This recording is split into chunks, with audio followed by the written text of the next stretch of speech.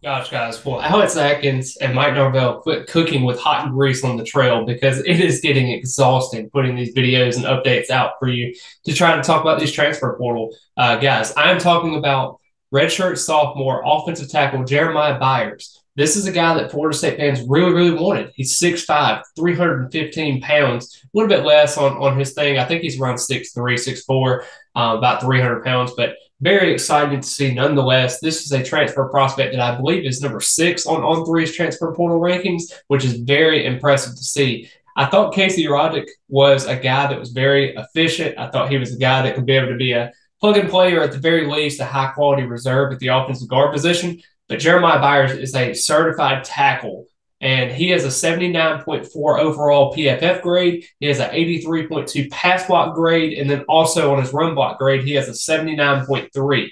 He showcased his talents this season, and not only this past season, he did it in 2021 as well, where he had a 72.7 PFF grade as well.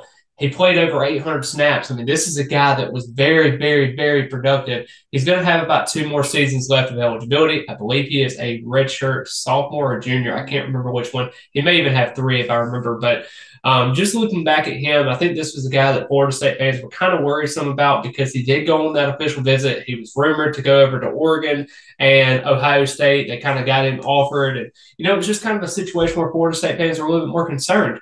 But Alex Atkins and Mike Norvell, just like they always do, this is a situation where Florida State capitalized on an opportunity. And I think this is a huge, huge get for Florida State because guess what?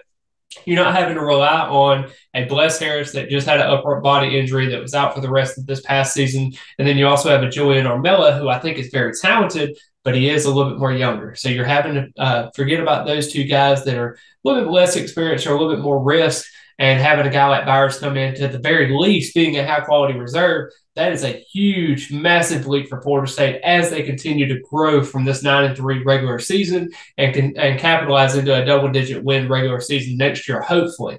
But we'll definitely see how that falls out. But very excited to get Jeremiah Byers. I think this is a huge get that Florida State could not resist and could not forget to close on because the offensive tackles in this recruiting class with transfer portal and also with other guys as well. You got a guy like Christopher Otto that could be committing pretty soon, hopefully on Wednesday. You got a guy like Lucas Simmons, who you thought is a very, very talented prospect that's committed to the class. And then you got a guy like Casey Roddick, who is going to be a talented guard that you have for him. But you needed that surefire tackle while Otto and even a Simmons is kind of developing their projects and everything. But just overall, I think that was a huge gift for Florida State and can't express how excited I am for Florida State to be able to get this massive commitment as he comes and enrolls early into the campus.